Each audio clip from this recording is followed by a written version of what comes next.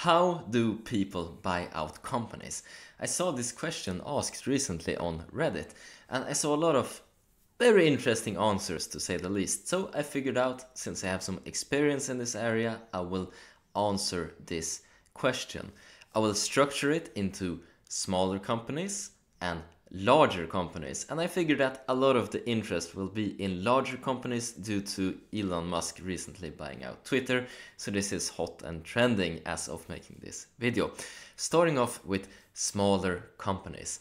Now, if you have a few founders, you have a successful company, well, then private equity companies are potential buyers of these companies, or angel investors. They see potential, they go in, they purchase the company, they develop it, they streamline it, and then eventually they go for an IPO. Or investors such as angel investors can take part of the company, not buy the whole company, but part of it, still in the private market, still very small. Or you can also get funding from different small cap funds that specialize in picking out these types of companies. And just to mention, there's different funds here. Some small caps funds focus on companies that are listed, and there are other ones that focus on unlisted companies. So these are more illiquid, but they also buy out companies. Now, when it comes to larger deals, such as the one with Elon Musk buying out Twitter, here we can see a lot of venture capital and private equity once again, but also in some cases investment bankers. There's a whole division at the big banks for something called mergers and acquisition. And for the big deals, it's not only individuals, it's also companies that are doing these buys. And I've talked about it on some stock analyses on this channel before, that I think that this is a potential buyout target because they have something that a lot of larger companies could be very interested in.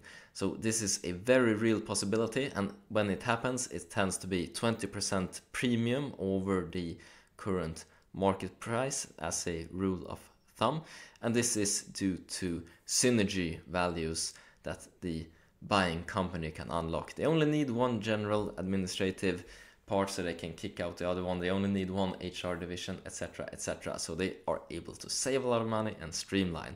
So, for example, with Twitter, that deal was made by angel investors, so Elon Musk, and then he looked at other partners to go in and take a stake at the company as well. So that's how he bought out it. Another very famous example is when Michael Dell bought out Dell from the stock market, and he did this together with a venture capital company called Silver Lake Capital. He made this famous buyout deal, and then he also bought another large company. So these types of deals require a lot of capital, and you will also have the investment bankers involved, and in a lot of cases you will have consultancy companies that go in and do due diligence.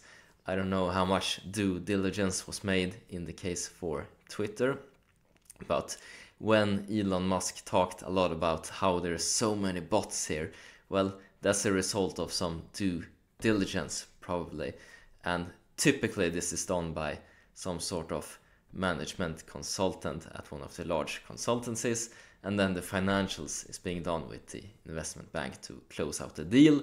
And in some cases, there's not even somebody that's actively looking to buy, but an investment banker has done an analysis on a company, and I think that this is a perfect acquisition target for another company, and then they will reach out and try to sell this as a deal to try to get it through. So this is the way this whole market works and how people buy out companies. I hope this answered help. I hope it made you a bit smarter today. And as always, like I like to end these videos, I hope you make a ton of money, whatever investments you decide to make. Take care now. Bye bye.